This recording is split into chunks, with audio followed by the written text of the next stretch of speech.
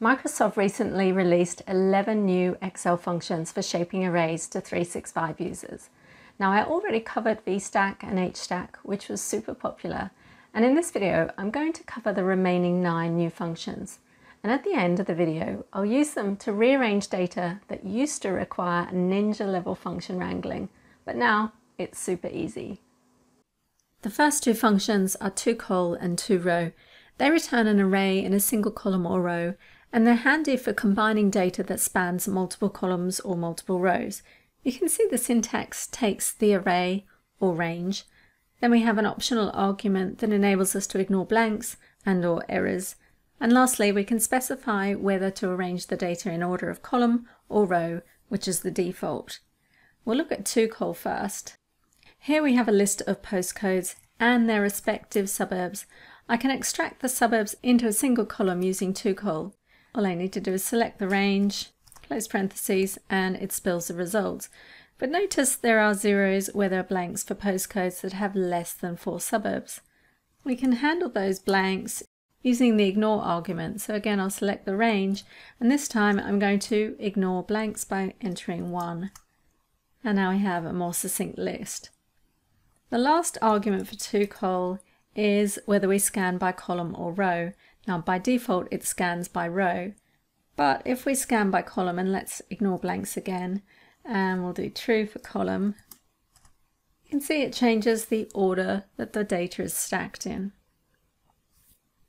The TOROW function is the same, except it puts the data into a row. Let's have a look. So I'll just select the data here, and again when we have blanks it enters a 0. So we can handle that by using the second argument and specifying 1 to ignore blanks. And just like with TOCOL, TOROW also has the scan by column argument, which is going to change the order that the data is stacked in.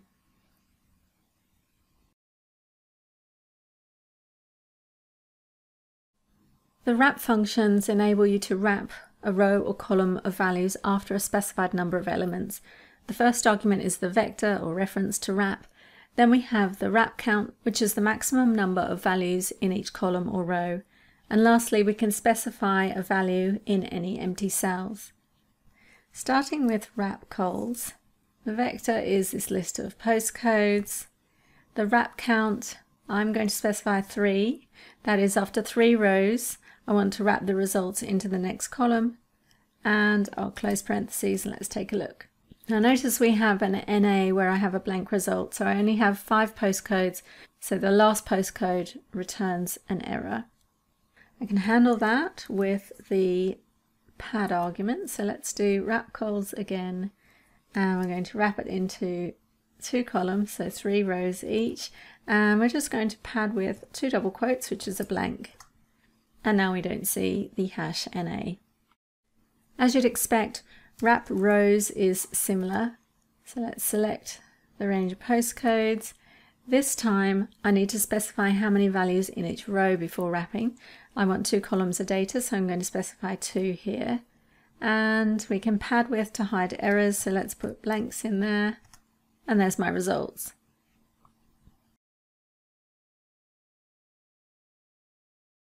The next 2 functions enable you to extract a specified number of contiguous rows or columns from the start or end of an array. The first argument is the array, then we have the number of rows to take or drop, and optionally the number of columns to take or drop. We can specify negative values to start from the end of an array. We'll start with take, and this is my data here, and let's say I just want to get the first row, that is the list of postcodes. So it's dropped the second 2, or just taken the first if you like. Let's say we just wanted the last postcode, so we're going to take, select the range, and I want to take the first row and -1 for the last column in that first row, and that returns the last postcode. Or let's say we want the first 3 columns, so again I'm going to take, and I want all rows, so I'm going to skip that argument, and that's going to return all rows, and I want the first 3 columns. So even though the rows argument is required. By skipping it, Excel will return all rows in the array. The drop function is the opposite of the take function. So let's select the array, and here let's say I want to drop the first row, just return the suburbs. Or perhaps I want to drop the last two columns. So let's select all the data, and then I'm going to skip the rows. That is, I want to return all rows but drop the last two columns. So -2 to work from the right hand side.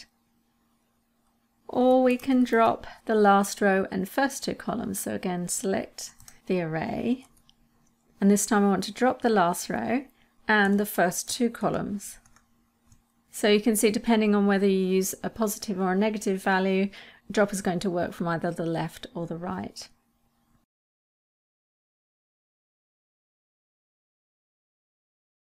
The choose functions enable you to extract data from the specified columns or rows in an array.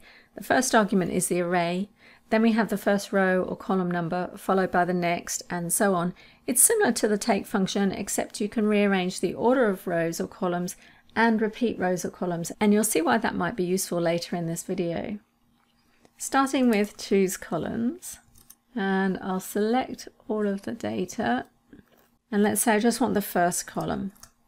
Now I can rearrange the order of the columns. So let's say I want the third column and then the second column. So I'm going to select all the data, and then I want the third column and then the second.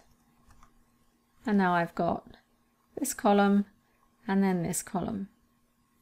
I can use negative column references to start with the last column and then the first column as well. So let's take a look at that. I'll select the array, and this time I want -1, so starting with the last column, and then I want the first column.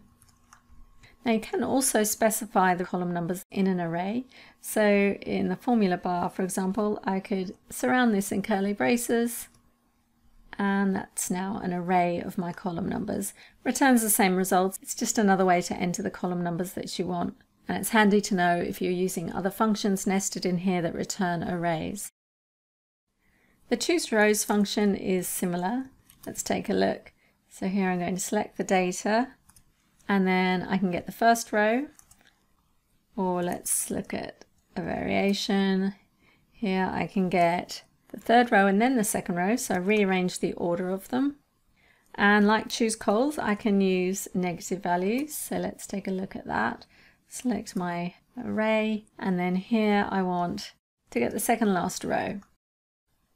And just like with CHOOSECOLS, you can also specify the row numbers in an array. So let's say we want -1, the last row, and then the first row. Close my curly brace, and now you can see it's rearranged the order. The expand function expands or pads an array to a specified number of rows or columns. To be honest, I can't think of a need for this function, but I'm sure it's useful for something. The arguments are the array, then the number of rows in the expanded array, and the number of columns in the expanded array. I can pad any empty cells with some text or a number. So let's say I want this range of cells, but I want it 4 rows high and 3 columns wide. And rather than having an error in the empty cells, I'm just going to pad with TBA, close parentheses, and there you go. So there you have 9 of the new shaping array functions. Individually they're amazing, but team them up and you can create some super useful formulas. Let's take a look. Let's say I want to pivot the list of postcodes and the corresponding suburbs here so that the postcode is in a column. We can use toRow to select all the data, close parentheses, and now we have one long row of data. But if we wrap that in WRAPCOLS and then say that we want to wrap after 5 rows of data, let's close parentheses, and now we have the data pivoted. We have our postcodes in a column and then 2 columns of suburbs. But what if I want the data in a tabular layout with a column for the postcodes and then a column for the suburbs? For this I need to get the postcodes and suburbs into separate arrays, and I can use TOCOL to do that. So we're just going to TOCOL the postcodes, let's close parentheses, there they are there, And I can TOCOL the suburbs. Let's close parentheses on that. But notice that I actually need the postcodes repeated again because I've got 2 rows of suburbs. And remember, I can do that with choose rows. So TOCOL, and then let's insert choose rows in here. And I want to repeat the first row twice. So I just enter it twice. Close my parentheses, and now we have the postcodes listed twice. So now I have my data in a tabular layout, but I've used 2 formulas to get there. Let's put them all into one formula. So let me copy this formula and I'll delete it. And then we're going to use HStack, which we looked at a little while ago, a couple of weeks ago now. And we're going to stack the suburbs in with the postcodes, press enter.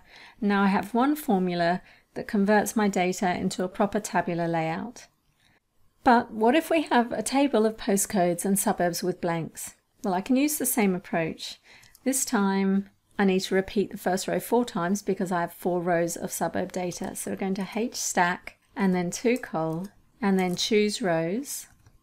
We're selecting the postcodes first, and I need these 4 times. So it's the first row 4 times, close choose rows, close TOCOL, and then I need to TOCOL the suburbs, close parentheses on TOCOL, close parentheses on HStack.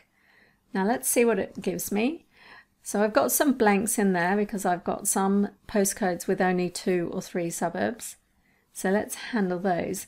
We can do that by wrapping the whole thing in filter.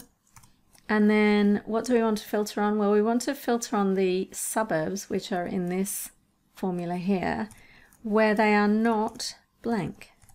Close parentheses on filter, press enter, and there's our postcodes and suburbs without any blanks. So you can see the real power of these functions is unleashed when you use them together. I hope you have fun with these new functions. You can download the Excel file for this lesson from the link here. And if you like this video, please give it a thumbs up and subscribe to our channel for more. And why not share it with your friends who might also find it useful. Thanks for watching.